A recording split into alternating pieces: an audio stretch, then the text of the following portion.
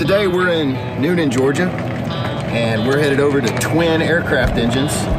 That's who is putting together a brand new Lycoming 0320. I have big plans for this engine as we have secured another Musketeer in North Carolina, and it needs an engine.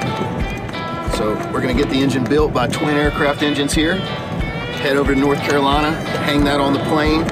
If all goes well, fly it back home. But the first step is to get an engine. So let's go in and check the progress on this 0320. In case you've never seen a zero-time, brand new overhauled engine, here's a bunch of them.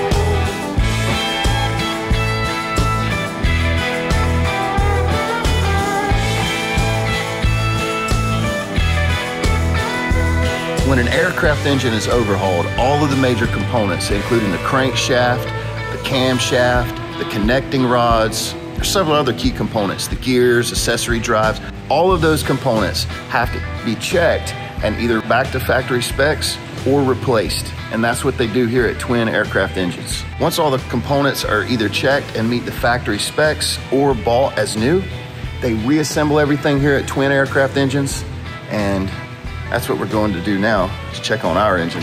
Here we have our brand new, zero-time since major overhaul, Lycoming 0320. And as you can see, we splurged a little on some polished valve covers and pushrod tubes, a couple of other goodies. We have big plans for this engine. We're gonna keep you updated on the channel, so make sure you stay tuned. So as we mentioned earlier, all the major components, such as the cylinders, the crank located in the center of the engine, the push rods, the pistons, the accessory case, the gears inside, all of this stuff has to be checked and meet factory specs, or it has to be replaced.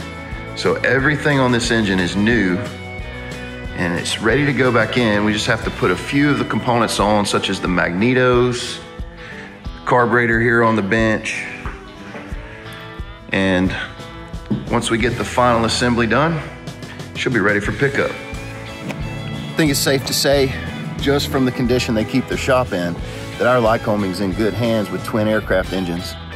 There'll still be a break-in procedure we'll need to do when we get the engine back, and I'll be sure to include that on the channel and show you all exactly what goes on with the break-in procedure and how we do that. But for now, it's time to head back to Ace. We'll catch you in the next one. See you.